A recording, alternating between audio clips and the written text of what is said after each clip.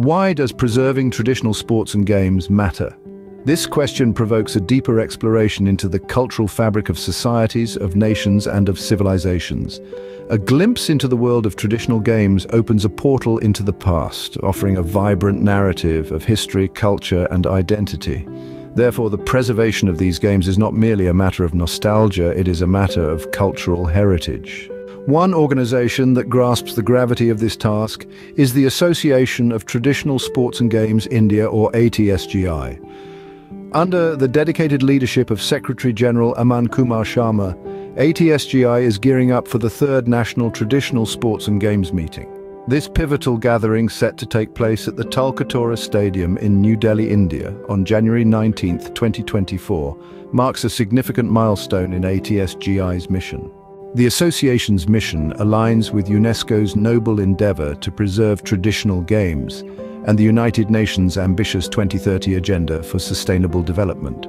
By fostering partnerships among different Indian governments, ATSGI aims to formulate policies that not only preserve and promote traditional sports and games, but also celebrate their rich historical context and cultural significance. The goal is to create a conducive atmosphere for cooperation, knowledge sharing, and the development of a comprehensive framework that protects and promotes traditional sports and games across India.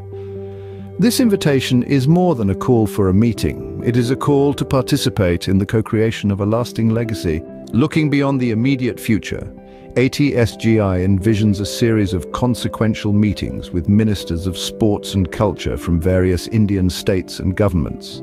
These meetings, building on the resolutions from UNESCO's fourth collective consultation meeting on traditional games and sports, aim to create an exclusive competition platform for traditional sports and games.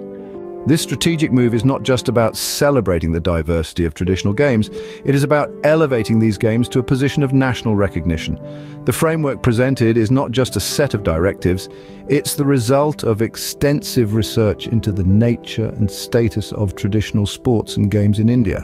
It reflects the strong interest and unwavering commitment of the Indian people to safeguard their cultural heritage. In conclusion, the story of the Association of Traditional Sports and Games India is a testament to the importance of preserving traditional sports and games.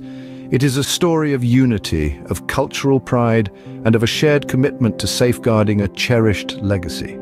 The forthcoming National Traditional Sports and Games meeting is not just a meeting, it is a step forward in a journey to preserve, promote, and celebrate the rich tapestry of India's traditional sports and games.